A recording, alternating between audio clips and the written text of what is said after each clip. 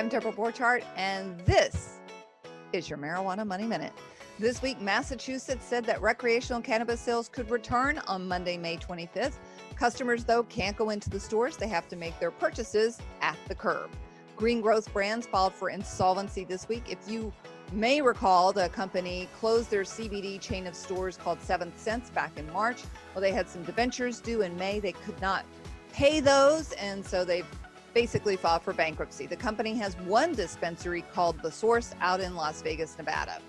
We had a lot of earnings to go through this week. We'll just hit the highlights. Trulieve reported that their revenue increased 21% to $96 million. That's over the fourth quarter revenue of $79 million. That beat the Yahoo Finance estimate of $90 million. Curaleaf reported that their first quarter sales were $96.5 million.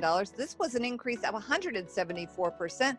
Their net loss for the first quarter was $15 million, but this was better than the fourth quarter net loss of $26 million.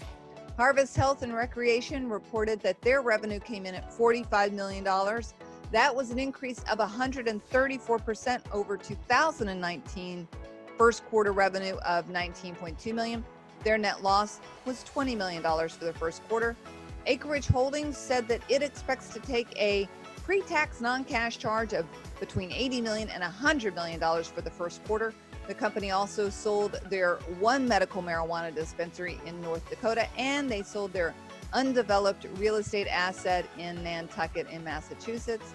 Hexo stock plunged this week after the company announced they were doing a $50 million offering. They priced the shares at 90 cents, but then they sold down to 73 cents, and that's in Canadian dollars. And then finally, Aurora Cannabis is buying a U.S. CBD company called Reliva for $40 million.